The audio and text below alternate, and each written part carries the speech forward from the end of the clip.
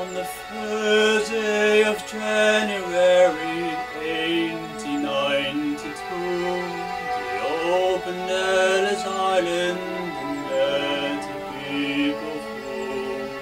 The first to cross the threshold of the Isle of Hope and Tears was anymore from Ireland, who was all of 15 years. Isle of Hope, Isle of Tears, Isle of Freedom, Isle of Fears, but it's not the island left behind.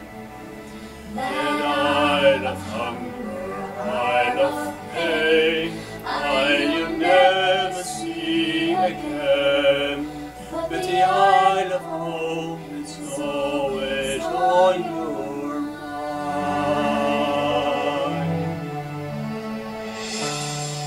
In a little bag she carried all the peasant history and her dreams for the future, the land of liberty.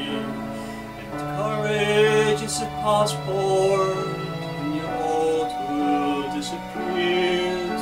It's just the future and the past when you're 15 years.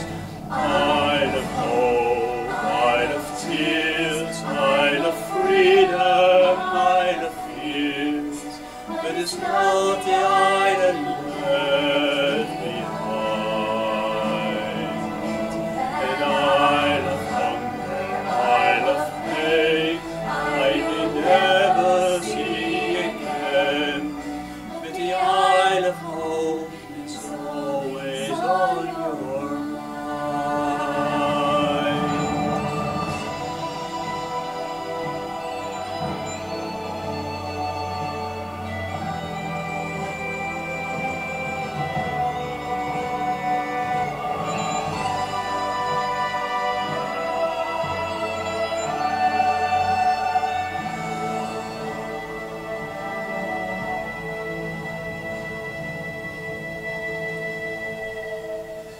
When they closed down Ellis Island in 1943, 17 million people had come there for centuries.